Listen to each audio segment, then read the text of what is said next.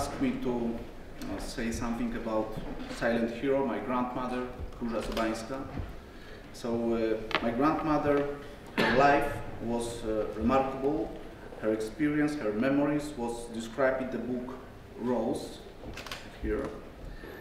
And during the Second World War, in the first weeks of the war, she lost her husband and 2 aunts.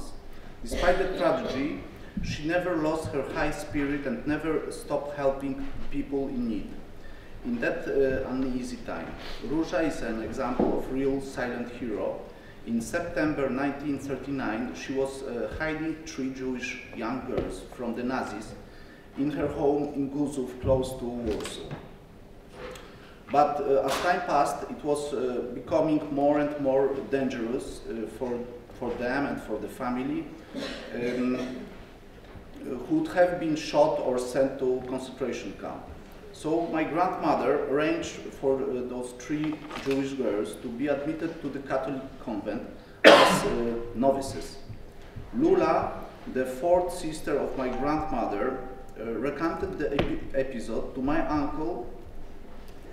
She was in touch with the Jewish girls until she was deported by the communists to Russia for several years in 1945.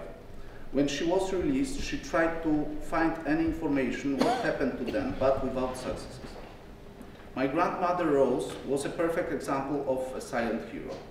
Those ordinary people, like thousands of others, put their life in danger to protect innocent people convicted by the German Nazi to death only for their origin. Those people should never be forgotten. They deserve our highest respect and support when they are the ones who actually need help in their elderly years. Thank you.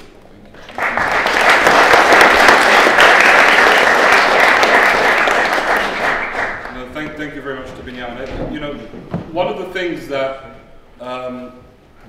it's easy for us to sit around here sometimes and to hear stories of the righteous and to hear stories of those like Daniel's family, Beniamin's, and Anya's, who we'll hear from in a second, and the other incredible families that we have around, and presume that we would have done the same thing had we been in those times. And I once asked Edward Mossberg, a Holocaust survivor, I said, Edward, what would you have done? And Edward told me, if I was there with my wife and kids, I wouldn't have risked their lives for anybody or anything. And I can tell you that I honestly believe that I would be the same. The risk. You know, again, often we hear stories only of those who survived because their stories are the easiest to tell. But so many families lost entire families for risking their lives to save Jews. And really this is the most remarkable thing from this story, and also something that we really do must bear in mind when dealing with this issue, is that the most of us, at least I speak for myself, I know that I wouldn't have been able to do such a thing, which makes these silent heroes even more amazing, and their stories ones that must be heard. And with that, I'd like to ask my dear friend Philip to please come and introduce our next speaker. As most of you probably have known or seen Philip, he's a wonderful friend and someone who's been really great to us. And if you don't know him, he'll probably introduce himself after anyway. Philip, please.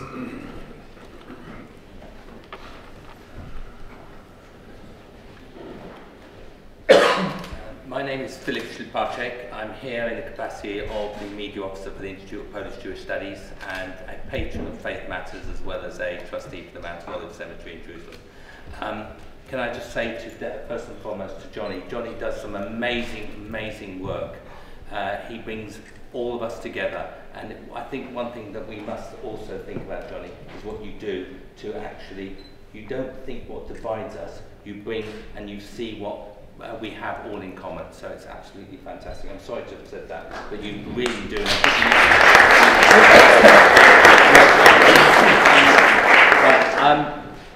Johnny Johnny's kindly asked me to invite many of you, which I have, but one person here I'd like to think, you'll probably know her by her BBC persona, Anya Litarovich.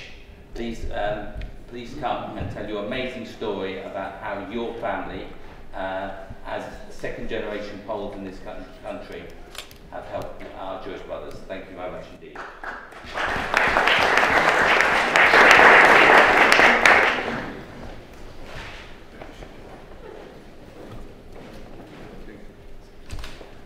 Johnny, Mr. Krasicki, distinguished panel,